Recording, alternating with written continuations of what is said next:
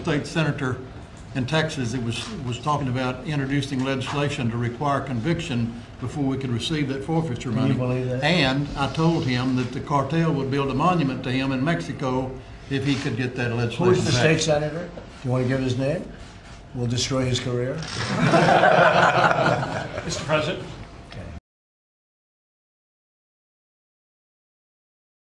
State senator in Texas that was talking about introducing legislation to require conviction before we could receive that forfeiture money. Can you believe that? And I told him that the cartel would build a monument to him in Mexico if he could get that legislation. Who is the state senator?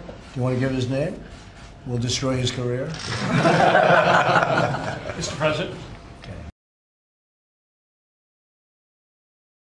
Trump threatens to destroy Senator for bill making it harder for cops to steal from you. Over the past couple of years, great progress has been made in reforming the insidious practice of civil asset forfeiture, CAF, better known as policing for profit.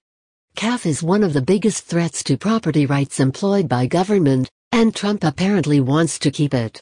Using CAF, local police departments and federal governments seize cash and assets from innocent people who are never charged with a crime, on the mere suspicion, often fabricated, that the cash or assets were involved in criminal activity. Even when a person is cleared of wrongdoing, in most states that person must incur legal fees and court costs to get their property back, creating a severe disincentive to even try.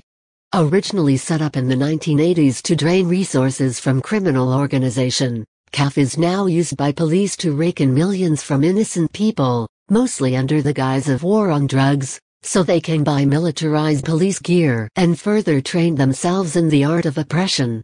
As the Institute for Justice points out, several states have made significant improvements, effectively abolishing CAF by requiring a criminal conviction for government to keep cash and assets.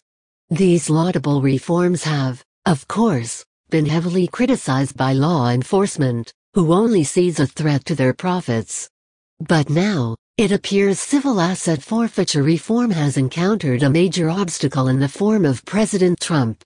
On Tuesday, Trump met with sheriffs from around the country to hear their concerns, as the president has vowed to pursue a law and order agenda. There, Texas Sheriff Harold Evenson complained about efforts in his state to end policing for profit. Read more. Cop caught training his canine to be a vicious attack dog keeps his job. There's a state senator in Texas that was talking about legislation to require conviction before we could receive that forfeiture money, said Evenson. Can you believe that? Trump said in response. Who is the state senator? Do you want to give his name? We'll destroy his career. This shocking statement was met with laughter from the crowd of cops, but Trump's face remained dead serious. Evenson even seemed taken aback, and did not offer the name of the state senator who dares to suggest requiring a criminal conviction before seizing someone's property. The apparent willingness of Trump to destroy the career of lawmakers who believe private property and civil liberties should be protected is just one more indication of Trump's rather frightening authoritarian tendencies. When it means seizing cash and property and perpetuating the war on drugs, the mantra of less government is forgotten. Evenson defended the president, suggesting that he didn't really mean what he said. He was just being emphatic that he did not agree with that senator's position, Evenson said, adding of the senator in question, I'm not into assassinating his character. But if there's anything we have learned about Trump, it's that he is unpredictable and not afraid to stoop to shocking levels of deception and aggression. According to Dallas News, 2 Texas senators have offered legislation this year to require conviction before someone's assets could be seized. Senator Connie Burton, a Republican who often pushes civil liberties legislation to protect personal information and property, was a fierce critic of Trump during the campaign. She and Senator Juan Chuy Hinojosa, a McAllen Democrat, have formed an unlikely team pushing this asset forfeiture legislation. Image: http://pixel.watch/QUT7. Other Republicans have supported the measure, as their constituents have become aware of the threat to property rights and civil liberties CAF poses. Read more. COP forgets about the First Amendment and YouTube claims it's against the law to film in the target of the sheriffs, and Trump's ire is still unknown. But Senator Burton is not being intimidated and has penned a response, which she posted on Twitter. I have never met with Sheriff Evenson, nor even heard of him before yesterday. However, I take exception to his comments on asset forfeiture reform. While I certainly want law enforcement to have the tools necessary to combat large criminal enterprises, we must be vigilant to safeguard the rights of everyday citizens from potential abuse.